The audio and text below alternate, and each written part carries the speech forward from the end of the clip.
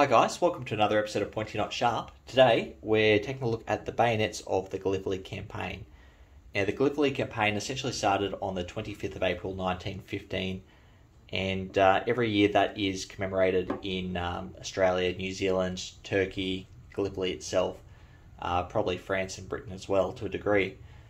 And with the 25th of April just around the corner, I thought it'd be a good time to discuss these bayonets.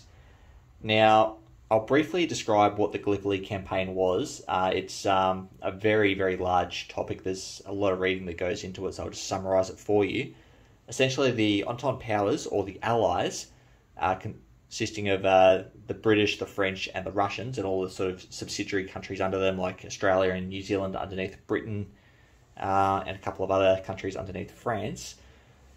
They were attempting to control the Ottoman Strait, and there was three reasons for this, really. First, they wanted to be able to get close to Constantinople so they could bombard it with naval power, and by doing this, they wanted to cut off the Asian side of the Ottoman Empire, really restricting what the Ottomans can bring to the table throughout the war, and almost decapitating the Ottoman Empire, essentially administering a decisive blow that would knock them out of the war.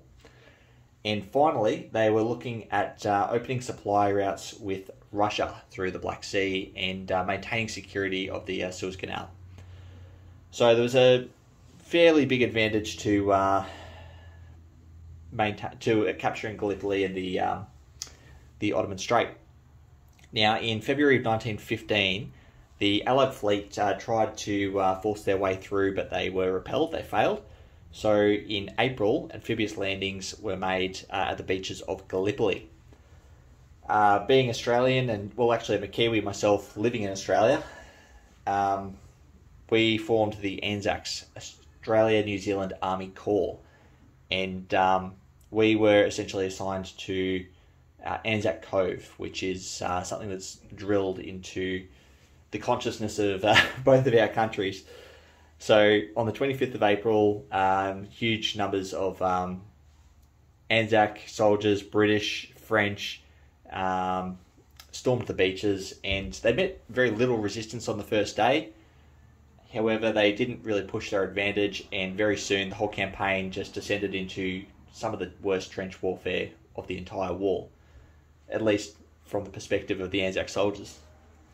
The fighting continued on for about 1 year, and eventually the Entente powers, or the Allies, staged a retreat using a fair bit of deception to get their forces away without being annihilated on the beaches boarding boats, and they were pretty successful. They got away without taking too many losses at all. It was an overwhelming victory for the Turks. That said, once all was said and done, both sides had lost 57,000 soldiers. The British lost 31,000, the French 9,000. Australia lost 7.5 and New Zealand lost 3.5. Those numbers don't sound too high, but Australia and New Zealand, particularly New Zealand, are tiny, tiny countries and very, very new countries. And those were absolutely devastating. That was felt for generations. The Ottomans also lost 57,000 soldiers as well, so it's a horrible, very bloody campaign. Now, that aside, we'll take a look at the actual bayonets and the equipment used by either side. You might notice I've got my little trench whistle here. That's actually 1917 dated, so that's after Gallipoli. This one was actually recovered from the battlefields of Hamel, so that's very cool. That's another very uniquely Australian part of the war. Anyway, I'll move this one out of the way, and we'll start with the British forces. So, the British at the time were using the short magazine Lee Enfield, and with the short magazine Lee Enfield, they were using the Patton 1907 bayonet. Yeah, I'm sure you've seen these before. I've done quite a few videos on them. I'm quite fond of them myself. The two I have here, we have one Australian and one New Zealand. I don't have a British one on me at the moment. I just swapped my British one for a New Zealand one. I'm very happy to do so because they are extremely hard to get. Now, as you can see, we have a very, very long one-sided blade short magazine Lee Enfield was a shorter rifle, and they compensated for this by having a very long bayonet, which is actually styled after the Japanese Type 30 bayonet, if you've seen those. So pretty much all the British forces were using these, the British themselves, the Australians, and the Kiwis, New Zealanders. This one here, actually, I'll get it on camera if I can. There you go, you can make out all the Australian markings. So we have, focus please, or I might put a photo up. We've got a military district number, the 4th military district that represents a state within Australia that this was issued to. We have a serial number, and then we have our Lithgow stars for inspection marks. And on the reverse, we have Lithgow being the factory is manufactured, date of manufacture, I think this one's in 1918. And yeah, like our Lithgow crest at the top. So these are very, very cool, very collectible. And they come from all different countries. This New Zealand one is just made in England, in the UK. So we have all of our English manufacture marks and bits and pieces. I've done some great videos on those, check them out. What makes this New Zealand though, focus please, is our big NZ stamp on the pommel. I hunted for one of these for a very, very long time. Being a Kiwi, I was desperate to get something from my home country. They don't pop up very often. When they do, you have to jump on them because they disappear quite quick. Now, moving on. Next, I will cover the French forces. So, the French were primarily using the Lebel rifle with their infantry, and the Berthier, I believe, was in more of a rear-ish kind of role. I could be wrong, though. Please correct me if I am. And a combination of these two bayonets were used. Now, both rifles had a whole bunch of different variations. There were long Lebels, short Lebels, and there were about 10 different Berthiers. By the end of the war, there was God knows how many. Generally, the Berthier bayonet was used on the original 1892s. The ones that were manufactured during World War II, I believe, took the Lebel bayonet. But taking a look at these, if you've seen my video on the Lebel bayonet, it is one of my favourites. It is about the longest bayonet I've come across. Cruciform blade. And this was named Rosalie after the after a song.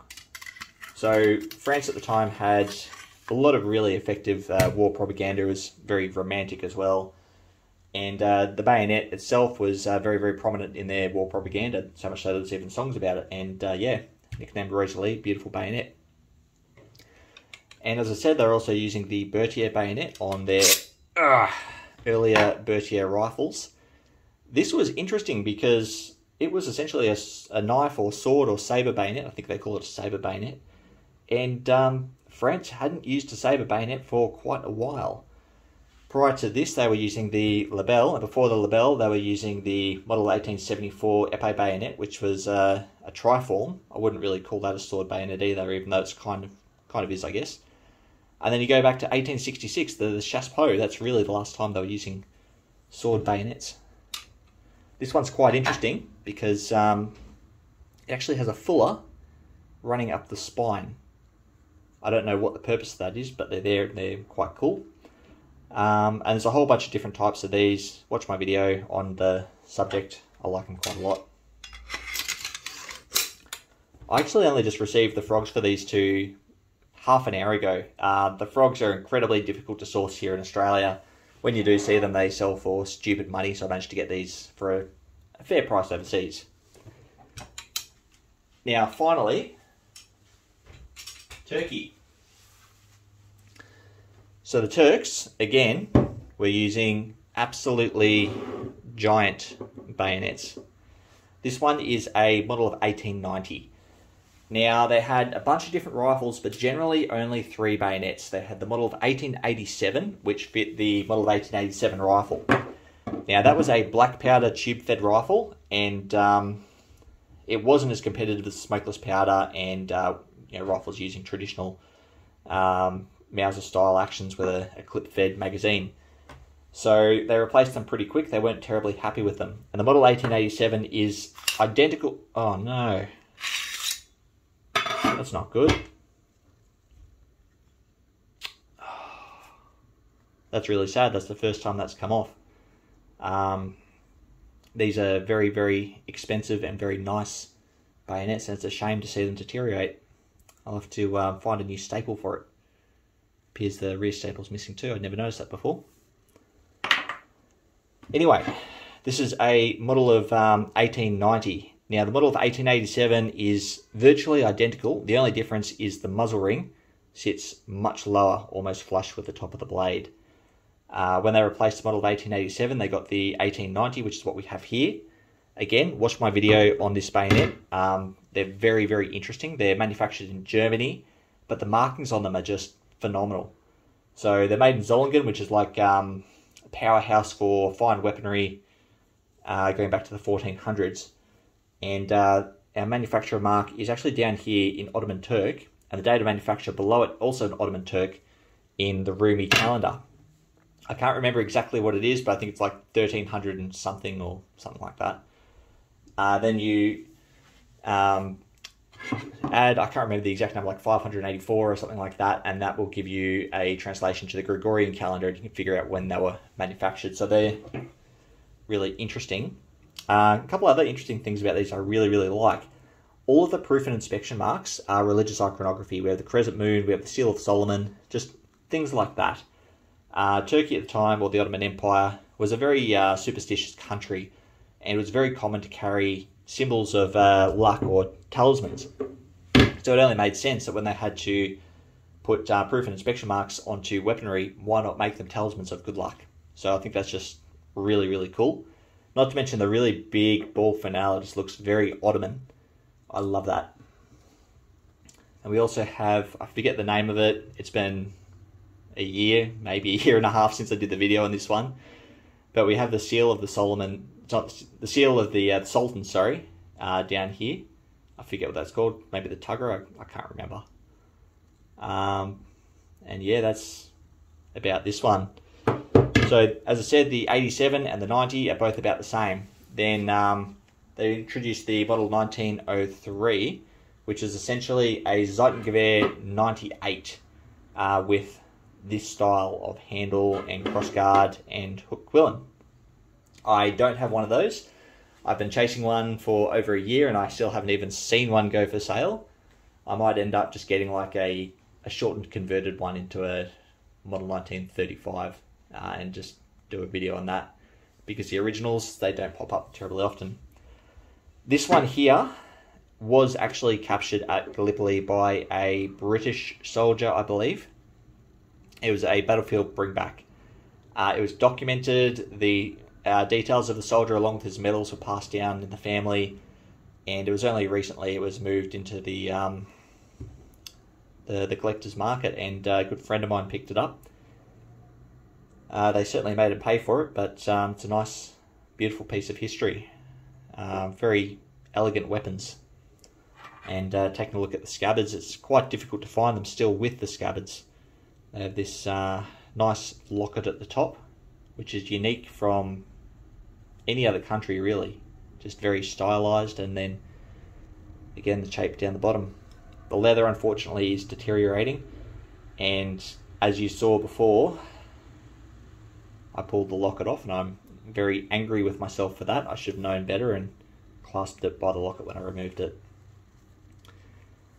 I guess I'll have to find, some kind of period correct staple to staple the leather back in, so this doesn't happen again, and make sure I treat the leather and touch it as little as possible. I should probably not be touching it now. Anyway guys, those are the bayonets of the Gallipoli campaign. Now, as I said, every year we commemorate Anzac Day here in Australia, in New Zealand, in Gallipoli, and again probably around the world. I will be attending a dawn service on Tuesday morning, on the morning of the 25th of April. And generally Anzac Day is more important in Australia than Remembrance Day. Gallipoli forged Australia, essentially. We were a brand new country, and we'd only been a country for 14, 15 years at the time. And then this huge traumatic event that touched everyone happened, and it's just been seared in our collective consciousness ever since. It's a very big part of our country and our heritage, I guess, and it's something that we commemorate every year. Anyway, guys, sorry if that's a bit of a downer on the end there, but thanks for watching, and lest we forget,